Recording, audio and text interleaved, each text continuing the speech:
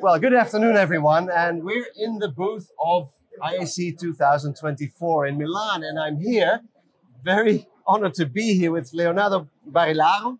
Yes. Who is a space pianist. Exactly. Now, you are the first space pianist that I ever meet. Tell me about it. I think the only one till now. I'm an aerospace engineer and a pianist. I'm Italian. I work and live in Malta.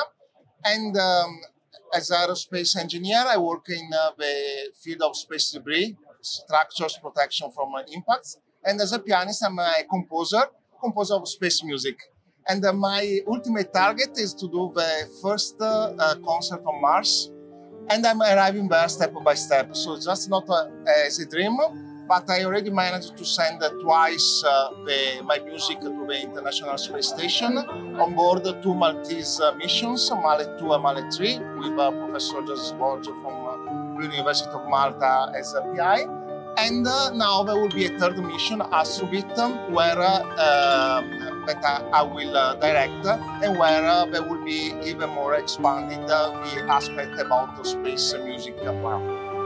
That's amazing. Now, you have a book about this. Yes, I collected in a book my journey till now, which is music from space, where there are basically the scores, the notes, plus a summary of my journey till now.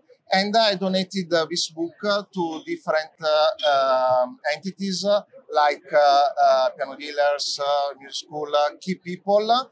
I donated as an inspiration for young artists and generally speaking, young people. Why? Because also when I was a kid, many people were telling me, you have to decide, or you do this or you do that. But since I'm lucky to have been given the name of Leonardo, I grew up with the concept of Renaissance man.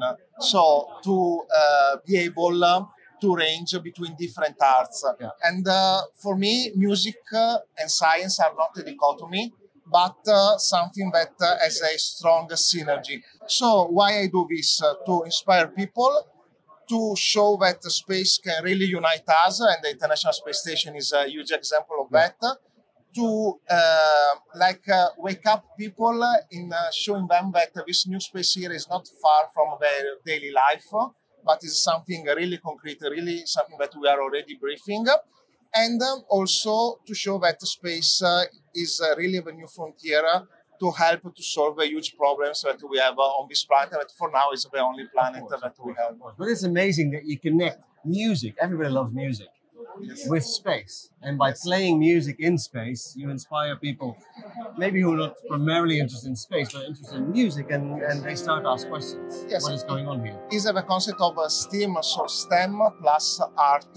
And I believe, showing these 2 years of a project, Music from Space, that the potential is huge. I played it also in different conferences, different events, and the feedback of people is first reaction, they are puzzled because they ask why. Well, that was my reaction as well, of course. Why there is a pianist that is an aerospace engineer presenting music that went to space. But this is also an excellent catalyst to conversation starter with people, to show what is going on, to show also how music and arts, which is an artwork done by a friend and colleague of mine, how art can bring closer people to this. And for sure a kid is attracted more by an artwork, by music. So my music is piano plus electronic. So he's attracted by this, and a kid dreams. I was a kid reading Asimov. I was dreaming about space exploration. Now that I am sort of an adult, Did we ever grow up in the space industry? Yes.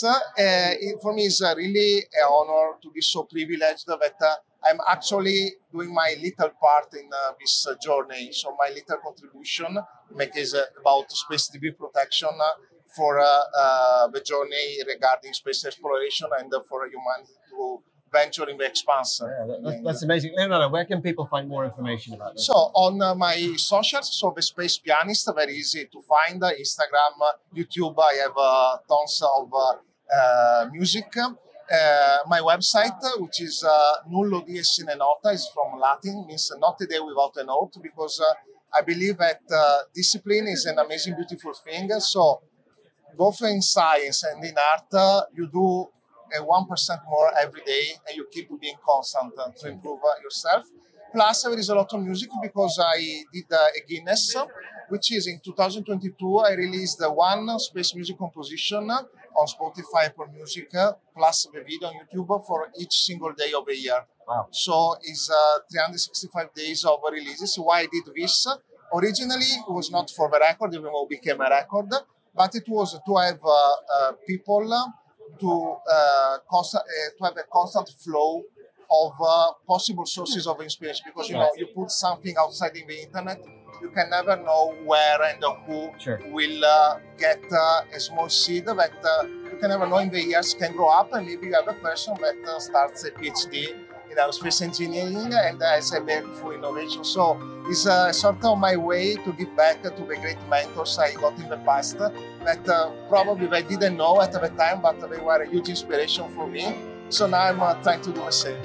Amazing, amazing. Well, thank you very much for sharing your story, Leonardo, and look up this guy online. This is pretty amazing. Thank you very much. Music in space, the space pianist. It was an honor to meet you, Leonardo. My pleasure. Thank you very much. Okay, thank you. Thank you.